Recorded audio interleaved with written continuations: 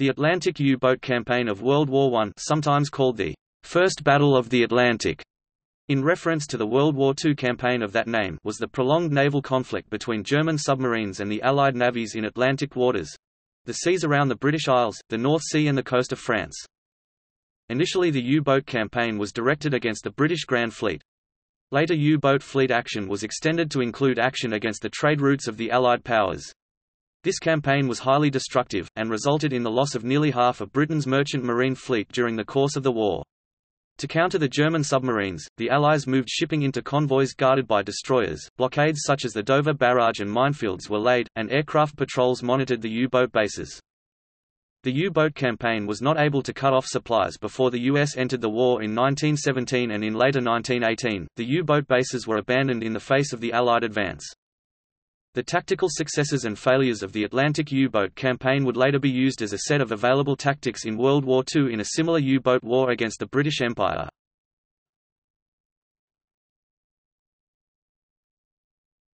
Topic: 1914 Initial campaign.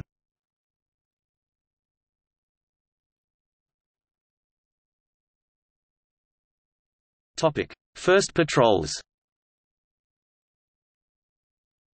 On 6 August 1914, 2 days after Britain had declared war on Germany, the German U-boats U-5, U-7, U-8, U-9, U-13, U-14, U-15, U-16, U-17, and U-18 sailed from their base in Heligoland to attack Royal Navy warships in the North Sea in the first submarine war patrols in history. The U-boats sailed north, hoping to encounter Royal Navy squadrons between Shetland and Bergen. On 8 August, one of U-9's engines broke down and she was forced to return to base. On the same day, off Fair Isle, U-15 sighted the British battleships HMS Ajax, HMS Monarch, and HMS Orion on manoeuvres and fired a torpedo at Monarch. This failed to hit, and succeeded only in putting the battleships on their guard.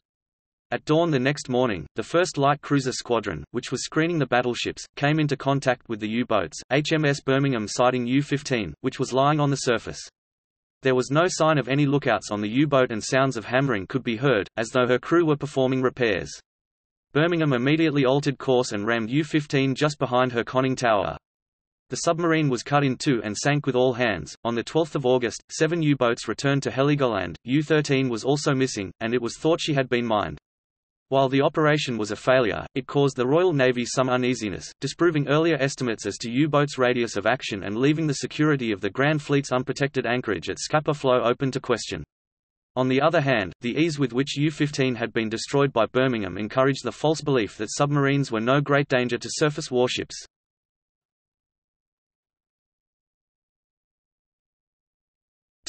First successes. On 5 September 1914, U-21 commanded by Lieutenant Otto Herzing made history when he torpedoed the Royal Navy light cruiser HMS Pathfinder. The cruiser's magazine exploded, and the ship sank in 4 minutes, taking 259 of her crew with her. It was the first combat victory of the modern submarine. The German U-boats were to get even luckier on the 22nd of September. Early in the morning of that day, a lookout on the bridge of U-9, commanded by Lieutenant Otto Weddigen, spotted a vessel on the horizon. Weddigen ordered the U-boat to submerge immediately, and the submarine went forward to investigate. At closer range, Weddigen discovered 3 old Royal Navy armoured cruisers, HMS Aboukir, HMS Cressy, and HMS Hogue. These 3 vessels were not merely antiquated, but were staffed mostly by reservists, and were so clearly vulnerable that a decision to withdraw them was already filtering up through the bureaucracy of the Admiralty. The order did not come soon enough for the ships. Weddigen sent 1 torpedo into Aboukir. The captains of Hogue and Cressy assumed Aboukir had struck a mine and came up to assist. U-9 put 2 torpedoes into Hogue, and then hit Cressy with 2 more torpedoes as the cruiser tried to flee.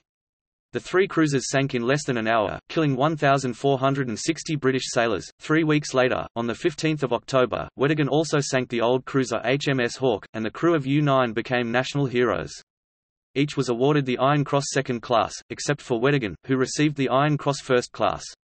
The sinkings caused alarm within the British Admiralty, which was increasingly nervous about the security of the Scapa Flow anchorage, and the fleet was sent to ports in Ireland and the west coast of Scotland until adequate defences were installed at Scapa Flow. This, in a sense, was a more significant victory than sinking a few old cruisers. The world's most powerful fleet had been forced to abandon its home base.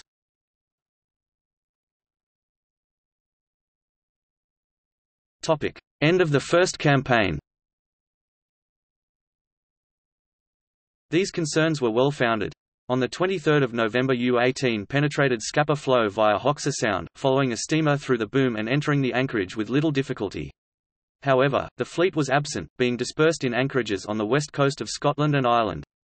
As U-18 was making her way back out to the open sea, her periscope was spotted by a guard boat. The trawler Dorothy Gray altered course and rammed the periscope, rendering it unserviceable. U-18 then suffered a failure of her diving plane motor and the boat became unable to maintain her depth, at one point even impacting the seabed. Eventually, her captain was forced to surface and scuttle his command, and all but one crew member were picked up by British boats. The last success of the year came on 31 December. U-24 sighted the British battleship HMS Formidable on manoeuvres in the English Channel and torpedoed her. Formidable sank with the loss of 547 of her crew. The Sea and Sea Channel Fleet, Admiral Sir Lewis Bailey, was criticised for not taking proper precautions during the exercises, but was cleared of the charge of negligence. Bailey later served with distinction as commander of the anti-submarine warfare forces at Queenstown.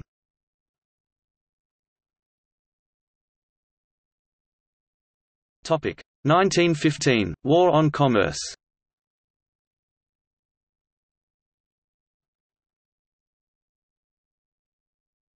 Topic: First attacks on merchant ships. The first attacks on merchant ships had started in October 1914. On 20 October SS Glitra became the first British merchant vessel to be sunk by a German submarine in World War I. Glitra, bound from Grangemouth to Stavanger, Norway, was stopped and searched by U-17, under the command of Kapitänleutnant Johannes Feldkirchner. The operation was performed broadly in accordance with the cruiser rules, the crew being ordered into the lifeboats before Glitra was sunk by having her seacocks opened. It was the first time in history a submarine sank a merchant ship. Less than a week later, on 26 October, U-24 became the first submarine to attack an unarmed merchant ship without warning, when she torpedoed the steamship Admiral Gantoom, with 2,500 Belgian refugees aboard. Although the ship did not sink, and was towed into Boulogne, 40 lives were lost, mainly due to panic. The U-boat's commander, Rudolf Schneider, claimed he had mistaken her for a troop transport. On 30 January 1915, U-20, commanded by Kapitänleutnant Otto Droscher, torpedoed and sank the steamers SS Ikaria, SS Tokomaru, and SS Oriole without warning, and on 1 February fired a torpedo at, but missed, the hospital ship Asturias, despite her being clearly identifiable as a hospital ship by her white paintwork with green bands and red crosses.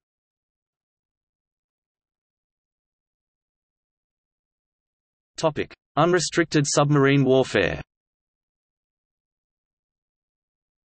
Britons believed before the war that the United Kingdom would starve without North American food. W. T. Stead wrote in 1901 that without it, "we should be face to face with famine." On 4 February 1915, the first unrestricted campaign against Allied trade was started. The U-boat had several deficiencies for a commerce raider. Its low speed, even on the surface, made it scarcely faster than many merchant ships, while its light gun armament was inadequate against larger vessels. To use the U-boat's chief weapon, the attack without warning, using torpedoes, meant abandoning the stop and search required to avoid harming neutrals. In the first month 29 ships totaling 89,517 GRT were sunk, a pace of destruction which was maintained throughout the summer. As the sinkings increased, so too did the number of politically damaging incidents. On 19 February, U-8 torpedoed Belridge, a neutral tanker travelling between two neutral ports. In March, U-boats sank Hanna and Medea, a Swedish and a Dutch freighter. In April, two Greek vessels. In March also, Falaba was sunk, with the loss of one American life, and in April Harpalyce, a Belgian relief ship, was sunk. On 7 May, U-20 sank RMS Lusitania with the loss of 1,198 lives, 128 of them American citizens. These incidents caused outrage amongst neutrals, and the scope of the unrestricted campaign was scaled back in September 1915 to lessen the risk of those nations entering the war against Germany. British countermeasures were largely ineffective. The most effective defensive measures proved to be advising merchantmen to turn towards the U-boat and attempt to ram, forcing it to submerge. Over half of all attacks on merchant ships by U-boats were defeated in this way. This response freed the U-boat to attack without warning, however. On 20 March 1915, this tactic was used by the Great Eastern Railway packet Brussels to escape an attack by U-33. For this her captain, Charles Fryatt, was executed after being captured by the Germans in June 1916, provoking international condemnation. Another option was arming ships for self-defense, which, according to the Germans, put them outside the protection of the cruiser rules. Another option was to arm and man decoy ships with hidden guns, the so-called Q-ship. A variant on the idea was to equip small vessels with a submarine escort. In 1915, 3 U-boats were sunk by Q-ships, and 2 more by submarines accompanying trawlers. In June also U-40 was sunk by HMS C-24 while attacking Taranaki, and in July U-23 was sunk by C-27 attacking Princess Louise. Also in July U-36 was sunk by the Q-ship Prince Charles, and in August and September U-27 and U-41 were sunk by Baralong, the former in the notorious Baralong incident. There were, however, no means to detect submerged U-boats, and attacks on them were limited to efforts to damage their periscopes with hammers and dropping gun-cotton bombs. Use of nets to ensnare U-boats was also examined, as was a destroyer, Starfish, fitted with a spar torpedo. In all, 16 U-boats were destroyed during this phase of the campaign, while they themselves sank 370 ships totaling 750,000 GRT.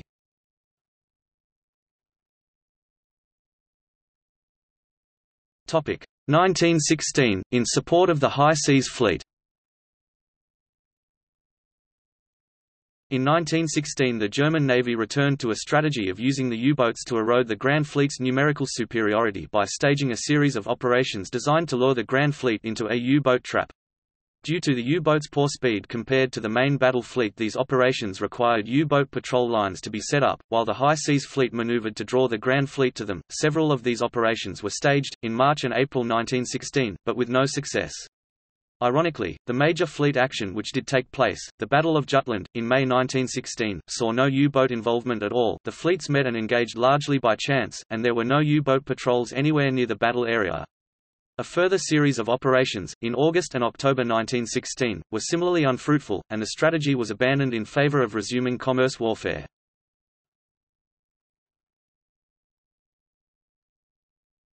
Topic: 1917, renewed Unrestricted campaign. In 1917 Germany decided to resume full unrestricted submarine warfare. It was expected to bring America into the war, but the Germans gambled that they could defeat Britain by this means before the US could mobilize. German planners estimated that if the sunk tonnage were to exceed 600,000 tons per month, Britain would be forced to sue for peace after 5 to 6 months. In February 1917, U-boats sank over 414,000 GRT in the war zone around Britain, 80% of the total for the month. In March they sank over 500,000, 90%. In April over 600,000 of 860,000 GRT, the highest total sinkings of the war. This, however, was the high point. In May, the first convoys were introduced, and were immediately successful. Overall losses started to fall, losses to ships in convoy fell dramatically. In the 3 months following their introduction, on the Atlantic, North Sea, and Scandinavian routes, of 8,894 ships convoyed, just 27 were lost to U-boats. By comparison, 356 were lost sailing independently. As shipping losses fell, U-boat losses rose. During the period May to July 1917, 15 U-boats were destroyed in the waters around Britain, compared to 9 the previous quarter, and 4 for the quarter before the campaign was renewed. As the campaign became more intense, it also became more brutal. 1917 saw a series of attacks on hospital ships, which generally sailed fully lit, to show their non-combatant status. In January, HMHS Rewa was sunk by U-55, in March, HMHS Gloucester Castle by U-32, in June, HMHS Clandovery Castle by U-86. As U-boats became more wary, encounters with Q-ships also became more intense. In February 1917 U-83 was sunk by HMS Farnborough, but only after Gordon Campbell, Farnborough's captain, allowed her to be torpedoed in order to get close enough to engage. In March Privet sank U-85 in a 40-minute gun battle, but herself sank before reaching harbour. In April Heather was attacked by U-52 and was badly damaged. The U-boat escaped unscathed. And a few days later Tulip was sunk by U-62, whose captain was suspicious of her appearance.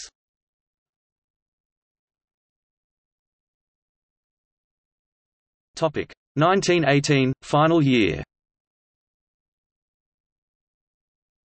The convoy system was effective in reducing Allied shipping losses, while better weapons and tactics made the escorts more successful at intercepting and attacking U-boats. Shipping losses in Atlantic waters were 98 ships, just over 170,000 GRT in January. After a rise in February, they fell again and did not rise above that level for the rest of the war. In January, 6 U-boats were destroyed in the theater. This also became the average loss for the year. The Allies continued to try to block access through the Straits of Dover with the Dover Barrage. Until November 1917 it was ineffective. Up to then just 2 U-boats had been destroyed by the barrage force, and the barrage itself had been a magnet for surface raids. After major improvement in the winter of 1917 it became more effective. In the 4-month period after mid-December 7 U-boats were destroyed trying to transit the area, and by February the high seas flotilla boats had abandoned the route in favour of sailing north about round Scotland, with a consequent loss of effectiveness. The Flanders boats still tried to use the route, but continued to suffer losses, and after March switched their operations to Britain's east coast. Other measures, particularly against the Flanders flotilla, were the raids on Zeebrugge and Ostend, an attempt to blockade access to the sea. These were largely unsuccessful. The Flanders boats were able to maintain access throughout this period. May 1918 saw the only attempt by the Germans to muster a group attack, the forerunner of the Wolf Pack, to counter the Allied convoys. In May, 6 U-boats sailed, under the command of K. L. Klaus Rucker in U-103. On 11 May, U-86 sank one of a pair of ships detached from a convoy in the Channel, but the next day an attack on the troopship RMS Olympic led to the destruction of U-103, while UB-72 was sunk by British submarine HMS D4. 2 more ships were sunk in convoys in the next week, and 3 independents, but over 100 ships had passed through the group's patrol area in safety. During the summer, the extension of the convoy system and effectiveness of the escorts made the east coast of Britain as dangerous for the U-boats as the Channel had become. In this period, the Flanders flotilla lost a third of its boats, and in the autumn, losses were at 40%. In October, with the German army in full retreat, the Flanders flotilla was forced to abandon its base at Bruges before it was overrun. A number of boats were scuttled there, while the remainder, just 10 boats, returned to bases in Germany. In the summer, too, steps were taken to reduce the effectiveness of the high seas flotillas. In 1918, the Allies, particularly the Americans, undertook to create a barrage across the Norwegian Sea, to block U-boat access to the western approaches by the north-about route. This huge undertaking involved laying and maintaining minefields and patrols in deep waters over a distance of 300 nautical miles 556 kilometers. The North Sea Mine Barrage saw the laying of over 70,000 mines, mostly by the United States Navy, during the summer of 1918. From September to November 1918, 6 U-boats were sunk by this measure. In July 1918, U-156 sailed to Massachusetts and participated in the attack on Orleans for about an hour. This was the first time that American soil was attacked by a foreign power's artillery since the siege of Fort Texas in 1846, and one of 2 places in North America to be subject to attack by the Central Powers. The other was the Battle of Ambos Nogales that was allegedly led by 2 German spies. On 20 October 1918 Germany suspends submarine warfare, and on the 11th of November 1918, World War I ended. The last task of the U-boat arm was in helping to quell the Wilhelmshaven mutiny, which had broken out when the High Seas Fleet was ordered to sea for a final, doomed sortie. After the armistice, the remaining U-boats joined the High Seas Fleet in surrender, and were interned at Harwich. Of the 12.5 million tons of Allied shipping destroyed in World War I, over 8 million tons, 2/3 of the total, had been sunk in the waters of the Atlantic War Zone. Of the 178 U-boats destroyed during the war, 153 had been from the Atlantic forces, 77 from the much larger high seas flotillas and 76 from the much smaller Flanders force.